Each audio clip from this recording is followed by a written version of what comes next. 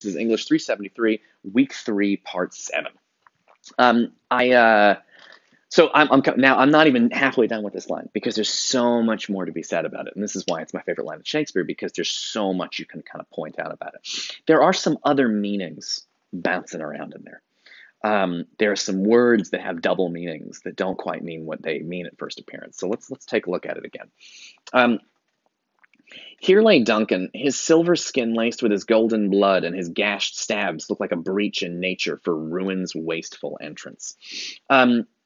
Gash is an interesting word to use in this context, and I'll talk about why. I'm not talking about why now. Gash.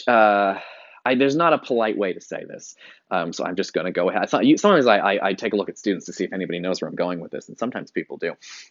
It is a slang term that still exists today. You'll occasionally still hear people say this. It's a very sort of hateful, misogynistic, anti-woman thing to say. But gash is a very rude slang term for the vagina. Why? Because it is a slit that bleeds. Okay. See, you didn't learn that in high school. They don't teach you this shit. Like, you will occasionally hear terrible people refer to women as like that piece of gash or whatever, because they see women as meat to be fucked or whatever.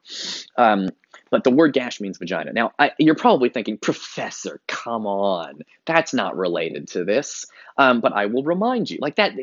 Someone might say that's obviously not what Shakespeare meant. He just means stab wounds. He doesn't. Not comparing the stab wounds to vaginas. That's crazy.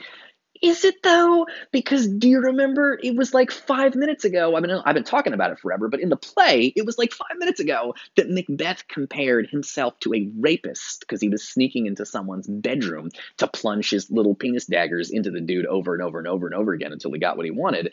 Now, who's talking? Macbeth again. Macbeth, the guy that compared himself to a rapist, is now the guy comparing the wounds he has made with his dagger in Duncan to a vagina.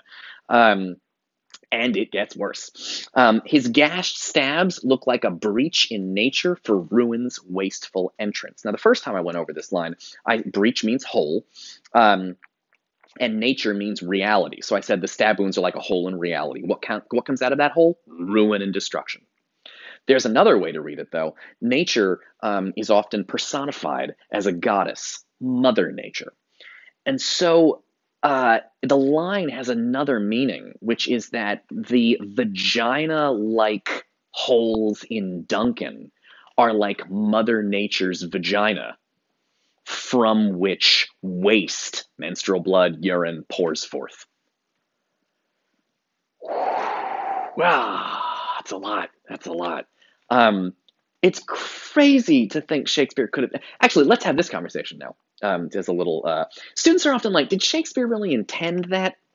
That's a question I get all the time, because I'm the guy making these crazy claims about what's really going on in Shakespeare. And so a really common question students have, because most students feel like, first of all, they feel like the author puts meanings into the work, and if the author says a meaning is not there, it's not. If you want to find out what's in a book, you just ask the author, and whatever the author says, that's what's in the book. That whatever he meant is what it means. And if he didn't mean it, then he didn't. Then if he didn't, wait. Whatever he says it means is what it means. And if he says it doesn't mean something, then it doesn't mean that. I had a student once writing a paper about WALL-E, and the student wanted to write about environmental concerns. She thought the movie was a metaphor for environmentalism. And then she came to me very sadly. And she said, oh, Professor, my paper's ruined. I can't write this paper. I said, why not? She said, well, I found an interview with the director of the movie, and he was asked if WALL-E is about environmentalism, and he said that it wasn't. She was like, so I guess I can't write that paper. And I was like, okay, first of all, no. WALL-E is definitely about environmentalism. I mean, look at that. The people turn the planet into a trash planet, and in the end, they have to fix what they trashed with their human waste. They didn't fucking recycle their shit. They just threw everything out, and they were lazy. It's definitely about that. Also, just because the director of the movie said it's not about that, that guy makes movies for Disney, and Disney does not like political controversy. Of course he said in an interview it's not about that. I'll give you another one. My other favorite one is the second best superhero ever. The second best superhero movie ever made is I think is Spider-Verse. And there's the main character does graffiti. One of the graffiti he does is the outline of a person. He graffitis that and it's black inside, and he makes like a white outline around a black human figure, and it's drawn on the walls. That looks an awful lot like the kinds of chalk outlines they put around murdered black men, particularly black men who have been murdered. And black men are frequently murdered by the police quite a bit when they're unarmed and they're shot in the back or whatever. So it really was like, I was like, oh shit, is Spider-Man doing? That seems like a Black Lives Matter reference. Like, that's interesting. And then the director was like, no, it's not. But of course the director said that, because if they say it's a Black Lives Matter thing, then all the conservatives won't take their kids to see the movie, and they make money on these things. Anyway, the question of did Shakespeare intend these things? First of all, we can't talk to the authors, and even when you can talk to the authors, they're not going to tell you the truth. Also, I don't really care what they intended. Students often have these, they're like, either the person meant it, in which case it's there, or they didn't mean it, in which case it's not there and I'm not allowed to talk about it. But I think it's more complicated than that.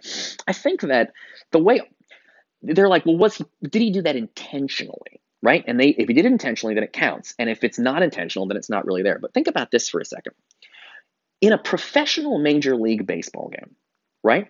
When a guy catches a ball in midair and then throws it to first base so that he can get second base. I don't know fucking sports, but he throws it to the other guy can catch it or whatever for an out. I don't know fucking sports. Here's my point. Do you think the baseball player is thinking about that process? Of course he's not. Of course, it happens in 1 second. He catches the ball and he throws it exactly where it needs to go perfectly. Is he thinking about that? Is that his intention? No. He's not thinking about what he wants to do next. He's just fucking doing it. Is it an accident or a coincidence? No, of course it's not an accident or a coincidence. The guy does this for a living. So if it's not an accident or a coincidence and he's not thinking about it, what is it? Well, it's trained instinct. It's that if you go to baseball practice every day and practice, then when you sit down to play a game, well, you sit down, but when you go out to play a game, you just do it without thinking about it. People like Shakespeare read a lot of stuff and they write a lot of stuff, and then after a while, they do it without thinking about it. Right? They put meanings in there without necessarily thinking about it. And the same with the baseball player will throw a ball without thinking about it. It's not a random coincidence that I'm making too big a deal about it, but it's also not intentionally put there. It's trained instinct. All right. It's a big student question, and I have now answered it. I'm doing an excellent job. This is all going really well. Okay, take another sip of this. This is fun. I'm having a good time. All right, let's go see what's next in Macbeth, because I don't even know what the fuck we're doing next. I don't always know where we're going. Okay. Oh, we're here already. Okay, cool. This is fun. All right, so next up is, I haven't talked much about Banquo. By the way, it's worth pointing out, a lot of teachers in high school will teach this play like Macbeth is a good man, and this connects to our conversation about what tragedy is, how it comes from in here and not out there. A lot of teachers teach this like Macbeth is a good man and the witches corrupt him and ruin his life. I don't think that's right at all. I think the witches don't tell him to do anything he wasn't already kind of thinking about doing. Many people have noticed how quickly Macbeth and Lady Macbeth come up with the idea to kill King Duncan. I think maybe they've had this conversation before. It's just that now is an excellent time to do it. Because he comes straight to the house and the witches have prophesied and they're like, okay, let's do that thing we've been thinking about. Macbeth, so people often teach this play like Macbeth is a good person corrupted by the witches. I think Macbeth is pretty fucked up when the play starts. I mean, he's already seems to be killing soldiers on the battlefield in creative and dramatic ways that indicate he really loves violence before the witches even get involved. Him and his wife seem like ready for murder from the jump. So I don't know how good they are. Some people also like to talk about this play as if Banquo is a really good guy. That Macbeth is the bad guy, but Banquo, his friend, is a nice guy. I don't know how good Banquo is, because Banquo heard what the witches said. You gotta think Banquo knows who killed the king. I mean, how stupid can he be? I mean, he was up, he saw Macbeth late that night, wandering around. Like, this is real suspicious circumstances that the king died. It doesn't seem very believable the guards would do it. And don't forget, the witches said that Macbeth would be king, and they said Banquo's kids would be king. So you gotta think he's probably pretty happy that Macbeth is king, because if two of Macbeth's prophecies came true, kind of seems like the Banquo prophecy is also going to come true. So Banquo's just like, I'm going to keep my mouth shut, let this go. Now, it doesn't work out real good for him, but I think he's really planning on benefiting from the witches also. All right, I'll pick it up in the next video.